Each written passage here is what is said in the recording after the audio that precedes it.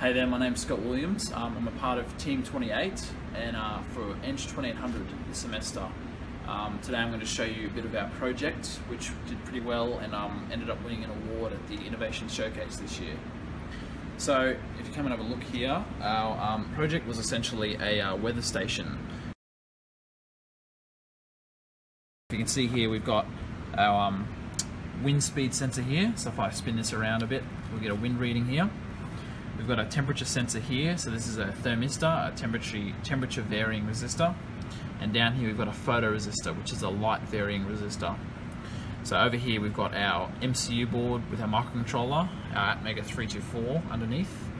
And we've got our power regulator, our FTDI chip for USB comms, our 7-seg displays to display some data on here, a standby mode button, some jumpers here for some readings, our programmer header, and a -5 inverter chip here. And on the sensor board we've got, as I mentioned, the sensors, some potentiometers here for adjustments and calibrations, and our GPS location button here. And lastly we've got our GPS advanced feature here, which is just slots on this header here. It's just a proprietary GPS module which has a serial transmission of latitude, longitude and timestamp. And you just cycle through your locations here and you can take readings at certain points and then view them on a Google map later in software.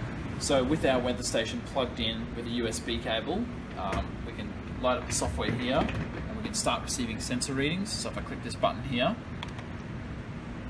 we start seeing sensor readings flow in. So if you zoom in on here and have a look at the wind speed column, you can have a look as I blow on the wind speed.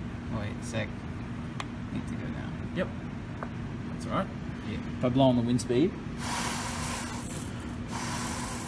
you can see the readings increase.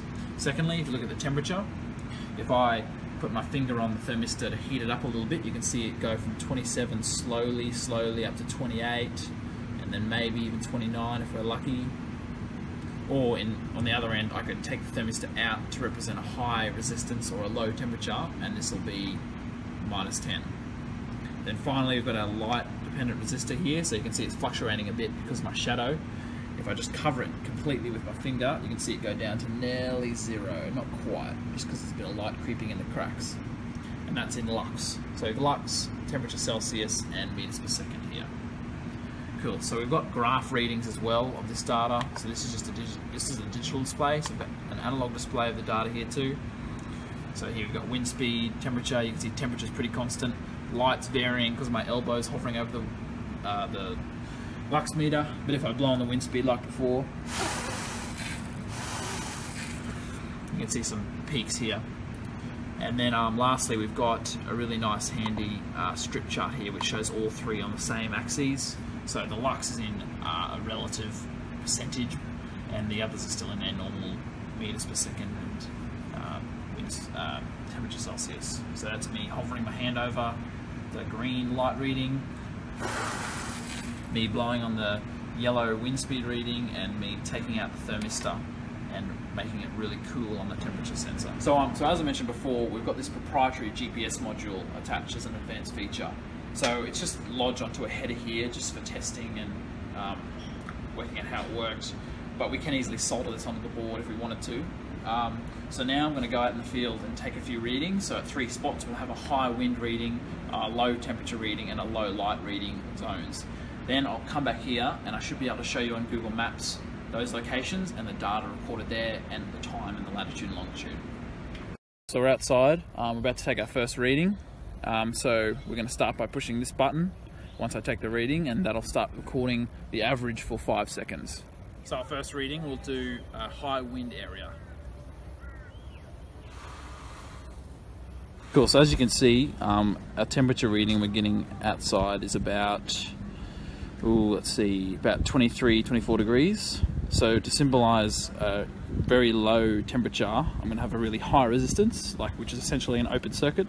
So if I pull this thermistor out, it's going to represent really low temperature, or -10, which is our max limit.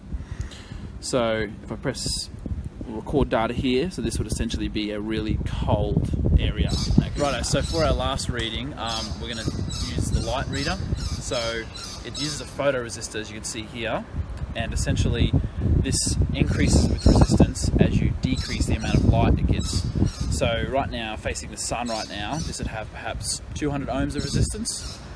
So if I cover this with my finger to represent darkness, this might have a resistance of, say, 20 mega ohms now. So if I do this and click my GPS location button, this is going to essentially represent a really dark location with really poor light levels on our GPS data. Cool, so we're back now. I've hooked in the weather station back in. So if we go into here, if I just click this display GPS data option, a little applet's going to open, a little Google Maps applet. It's going to show the 3 locations here, and this is at UQ, so this is where we film them. So this is the high wind location, so I'll have a look, just click on it, show the data readings. So we've got wind 14 meters per second, temperature normal, and insolation, which is another word for light level normal.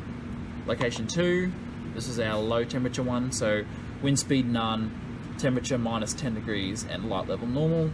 And then a third location and final, we'll have normal wind speed, none, normal temperature about 23 degrees, and insolation at 17. So as you can see, 4000 is a normal sun sort of level, so me covering it 17, a little bit of light getting in the cracks, that's pretty good reading.